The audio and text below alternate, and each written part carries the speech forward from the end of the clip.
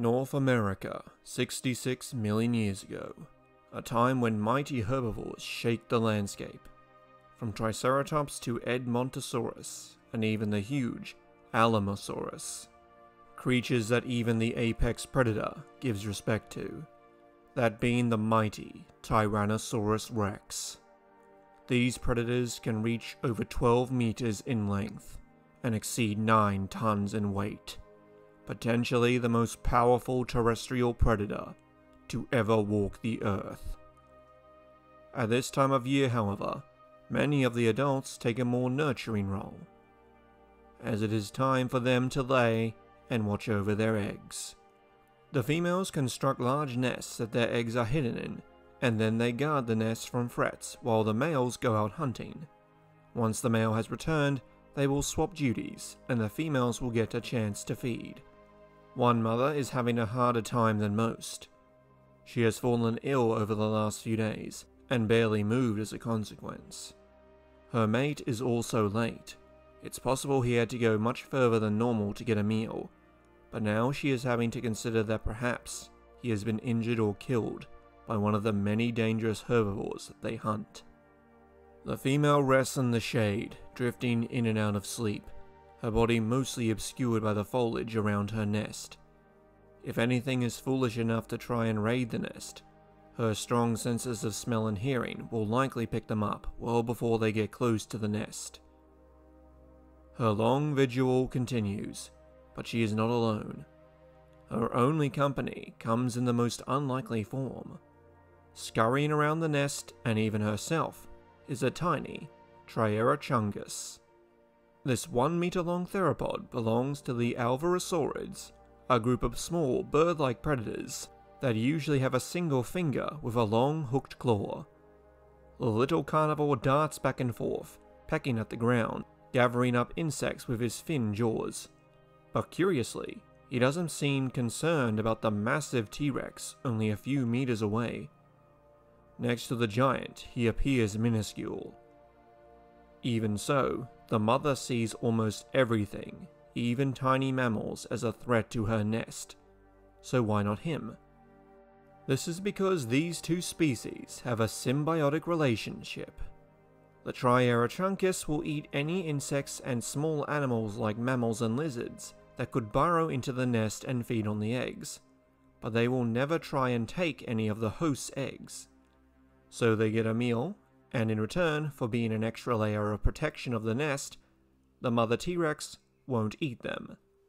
Staying close to the multi-ton carnivore also gives the Trierarchuncus protection from their own predators that will stay well clear of any place a Tyrannosaurus Rex is inhabiting. The mother watches the feathered carnivore sprint and jump around her nest. Its movement so sporadic at times, she has trouble tracking it.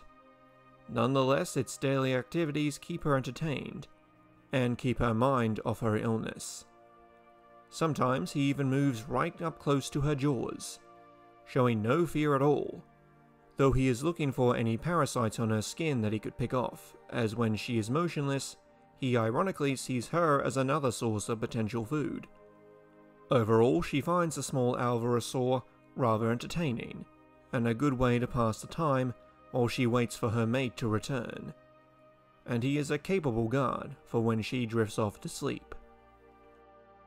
The mother is awoken by a call she has never heard before. The Trierarchuncus is screeching fiercely. Groggily lifting her head up, the mother sees the small predator standing in front of her nest, jumping up and down while barking at her nest. The next moment, another dinosaur lifts its head up from the other side of the nest. It was an oviraptor called Anzu, a 2 meter tall omnivore that was common in this area. He had managed to go undetected by the sleeping T-Rex. However, before he could manage to steal an egg, the Trierarchuncus spotted him and blown his cover. The Anzu was glaring at the much smaller theropod, and hadn't noticed the mother T-Rex lifting her head. When she started to stand, however, the oviraptor took one look at the titan rising off the ground, and sprinted in the opposite direction, disappearing back into the forest. The female still felt ill, but was feeling a little better. As she lowered herself back down, she saw the Trierarchuncus had gone back to darting around her nest, constantly looking for food, and constantly on alert, which made it easier for her to go back to sleep. Hours pass and the sun is beginning to set. The female Tyrannosaurus wakes from her slumber and lifts her head off the ground, drawing in slow breaths. Suddenly she hears the Trierarchuncus call out again, but it is not a call of alarm, but one of fear. The Tyrannosaur rises to her feet and looks in the call's direction. She sees the Trierarchuncus running, and right behind it is a Dakotaraptor. The 5-meter dromaeosaur was chasing the small Alvarosaurid and was too close to avoid. The Dakotaraptor snatched up the smaller theropod by the tail in her jaws, lifting it high as the Trierarchuncus flailed in a panic, and then the Dakotaraptor began to shake its head from side to side. Her trapped prey began to scream. The Tyrannosaurus saw all this happen in a flash, and then, for the first time in her life, she moved to save a species that wasn't her own. The mother took a step forward, and at the same time let out a deafening roar. A roar that made everything in the forest shrink in fear. The Dakotaraptor didn't even know the T-Rex was there, so when she heard the roar, and then saw the 9-ton monster striding towards her, she simply froze in terror. The T-Rex scooped up the Dakotaraptor in her jaws, in one clean motion, causing the dromaeosaur to release the Trierarchuncus, which plummeted to the ground, landing ungracefully on his back. The Tyrannosaur held her now screeching prey in her jaws, and bit down. The Dakotaraptor was lightly built, with hollow bones to be swift and agile.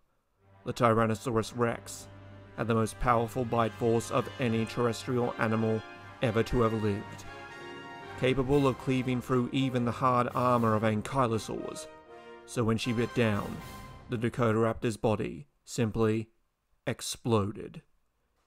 The upper body and the lower body came apart in a shower of blood and ichor, blanketing the ground beneath the T-Rex and splattering the surrounding foliage. Organs, muscle, and shattered bone splattered across the earth and the T-Rex's face. A brutal-looking kill that was in fact near instantaneous for the dromaeosaur. The hungry Tyrannosaurus Rex began to gather up the scattered remains, swallowing them down eagerly. As she did so, she saw the injured Trierarchuncus had moved under a tree and was tending his wounds.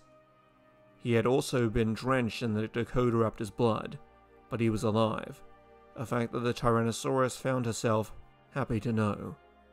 The two polar opposite carnivores fed and cleaned together, and eventually went back to their usual stations. Together, they appeared not too different to the tale of the lion and the mouse. Hello fellow travelers and welcome back. Today we will be breaking down the last of the Alvarosaurids, Trierarchuncus. The first remains of Trierarchuncus were discovered in 1980, and then were seemingly forgotten about until 2018, when it was briefly mentioned in the Society of Vertebrate Paleontology abstract book. Finally, in 2020, it was formally described, given the name Trierarchuncus prairiensis, the genus name being a translation of Captain Hook, a nod to the character from the Peter Pan series. The species name means from the prairie, a reference to the plains of Montana where it was discovered. Trierarchuncus is known mostly from its arms, feet, and legs. With this, its size and place in the dinosaur family tree would be identified. In life, it grew to 1 meter long, stood 50 centimeters high, and weighed around 1 to 2 kilograms. It was a theropod, and belonged to the barely known family called Alvarosauridae. These dinosaurs were all small, between 50 centimeters and 2 meters.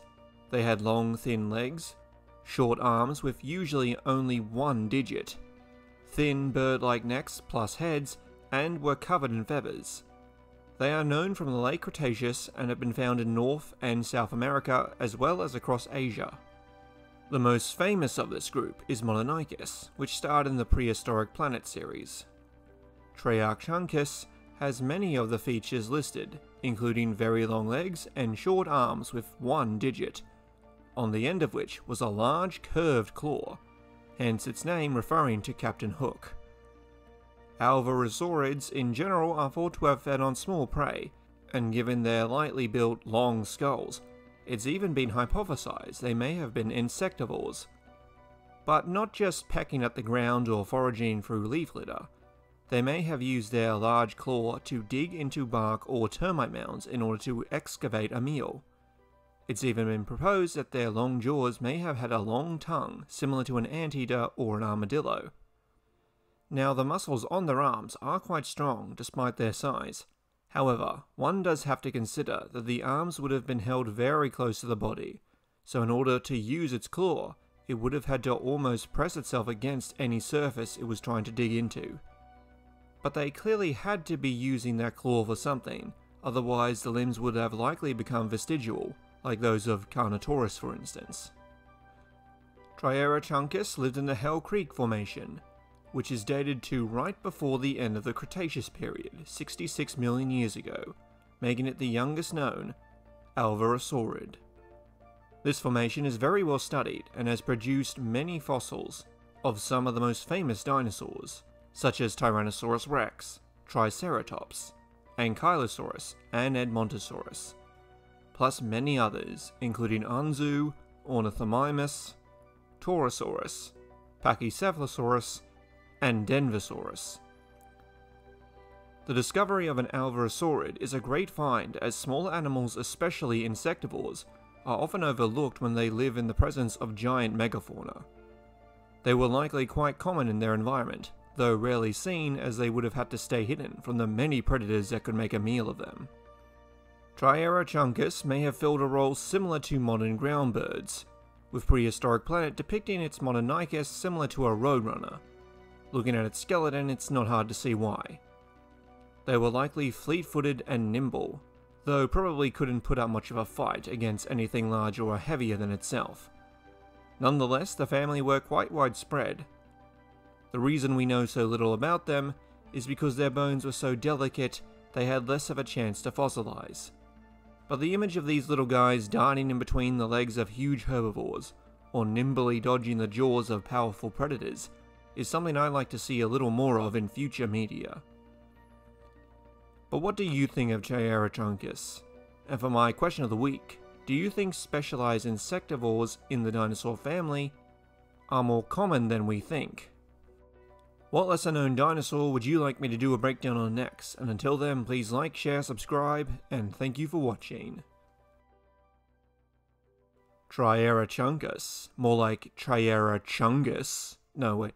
Trierarchuncus. Yeah, that'll get the zoomers watching.